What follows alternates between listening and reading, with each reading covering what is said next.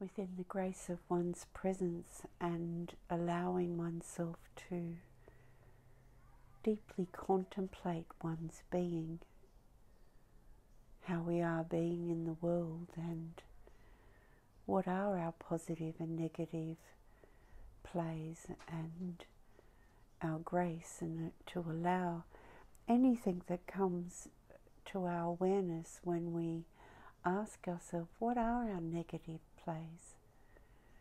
And what comes forth, and what comes in the field of awareness that our presence, our soul, gracefully brings to our field of awareness, so we have an opportunity to fine-tune and bring forth the light of being within any of our shadows.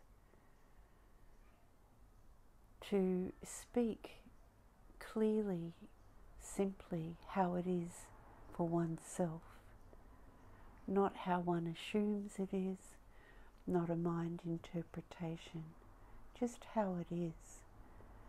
If we can learn and embrace and celebrate speaking in the simplicity of how it is, we all know when we are speaking cleanly, when there isn't a activation underneath the speaking, or as the speaking comes, maybe it's the 15% after an 85% of speaking in grace, and when our energy, our soul tests us, what happens in that 15%?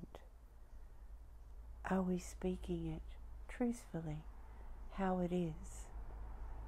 Are we dressing our negatives? Are we hiding from ourselves, yet underneath we know? And our grace is allowing this hiding to come to the surface and consciously be met and played and held in love for full transcendence. Iche.